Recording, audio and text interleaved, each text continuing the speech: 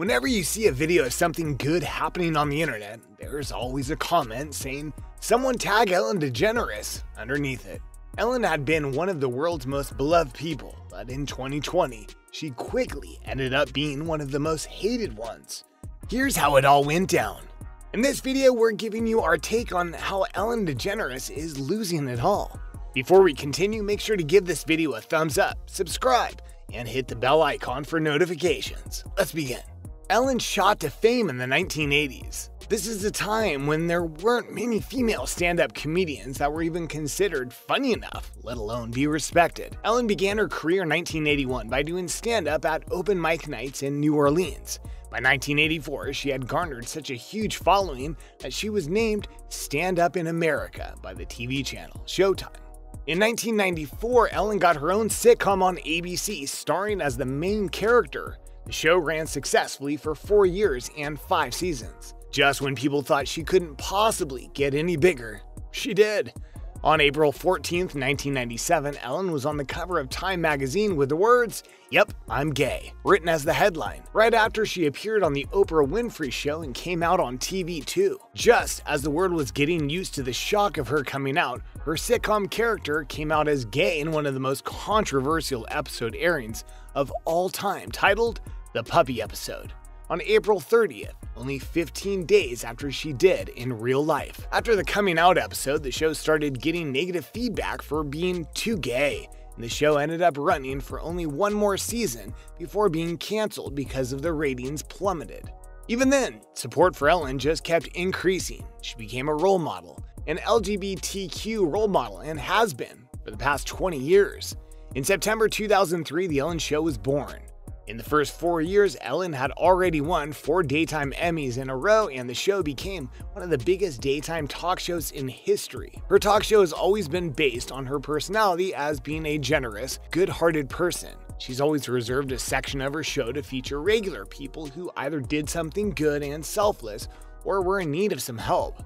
She'd call these people and celebrate their existence, and almost always gave them a huge cash prize or other gifts at the end of the segment.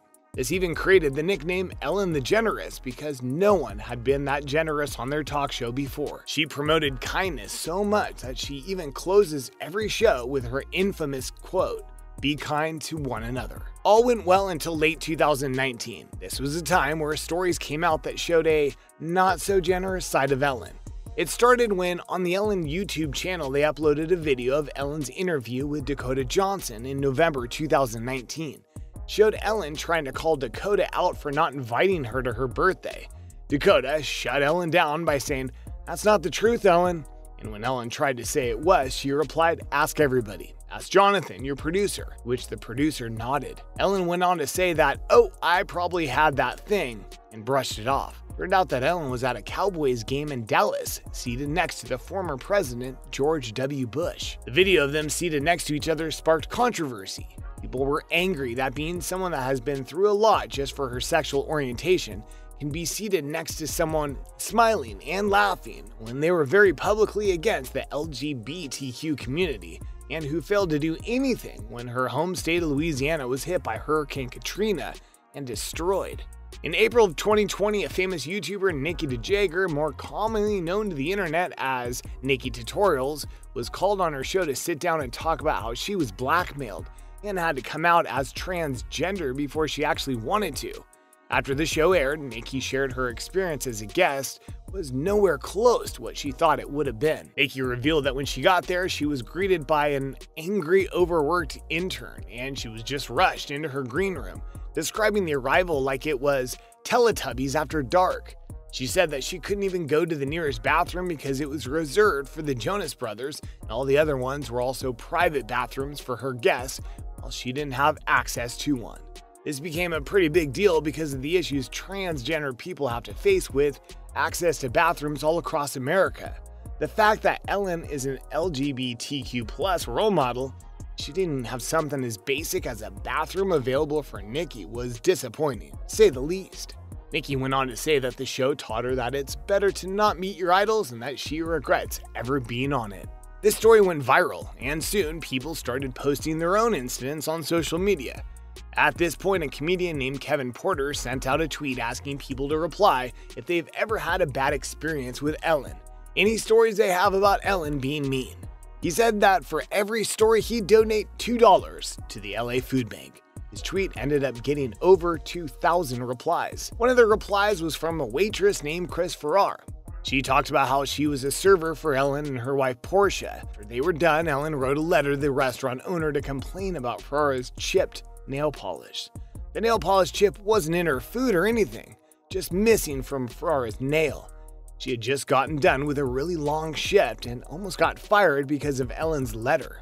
Another reply was from a fan named Danielle Acevedo. She described how she had worked really hard to make a bust of Ellen by hand as part of a competition when she was 15 years old. She worked tirelessly on the sculpture and sent it in with a handwritten letter to Ellen, only to see the bust used as a prop in a segment a few weeks later and given away to an audience member with $500 taped to the bottom of it. Then things got worse. A reply from Allison Freer, who worked at the lot next to where the Ellen show was filmed, talked about a time when they were celebrating their showrunner's 50th birthday and steaks were being grilled outside. Ellen sent out a crew member who asked them to stop because she doesn't eat meat and has a sensitive nose. Allison went on to talk about how Ellen also controls everything her staff eats too. They're not allowed to eat meat or fish or anything else with a strong scent.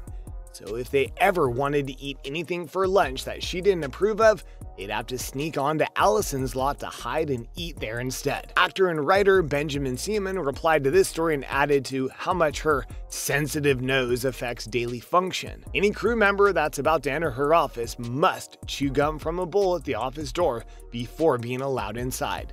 He's added another story about how crew members are told that Ellen picks a person every day to hate, and that they should stick it out until the next day when she moves on to another person. This is a common practice on set. On April 6th, while broadcasting remotely from her home because of the COVID-19 lockdowns, Ellen joked about how being quarantined in her home felt like she was in prison. She added that it's mostly because I've been wearing the same clothes for 10 days, and everyone in here is gay. This statement came as very ignorant considering she was quarantined in her mansion in LA and had access to everything she could dream of while prisoners in jail were dying, trapped in jail amid the pandemic. A while after this, Variety posted an article where two anonymous sources told them about how employees of the show weren't getting any information about their working hours or they were even going to receive any pay as the show is being filmed in her home with only 4 crew members. They ended up receiving slash pay without being notified, leaving many very confused. In July, over a dozen crew members of the show ended up coming forward with their stories of sexual harassment and misconduct against the executive producers of the show. One of the producers, Kevin Lehman, was named in multiple allegations. The employees detailed various events where they were groped and touched without their consent and that Lehman demanded sexual favors from them too. Even though the situation was very serious, Ellen only replied to her via a letter. It read, "I told everyone in our first meeting that the Ellen Degeneres show would be a place of happiness. No one would ever raise their voice and everyone would be treated with respect. Obviously, something changed and I'm disappointed to learn that this has not been the case. For that, I'm sorry." On July 28th, radio host Neil Breen talked about how he had a strange experience with Ellen when he was a producer on the Today Show. He said that they had to fly in from Australia to film her segment at their own expense. Once they got there, they were instructed on every single detail. Ellen controlled everything from where the lights went to who could even look at her. One of the producers told them, "Neil, no one talks to Ellen. You don't talk to her, you don't approach her, you don't look at her. She'll come in, she'll sit down, she'll talk to Richard, the host, and Ellen will leave." Called the whole experience bizarre.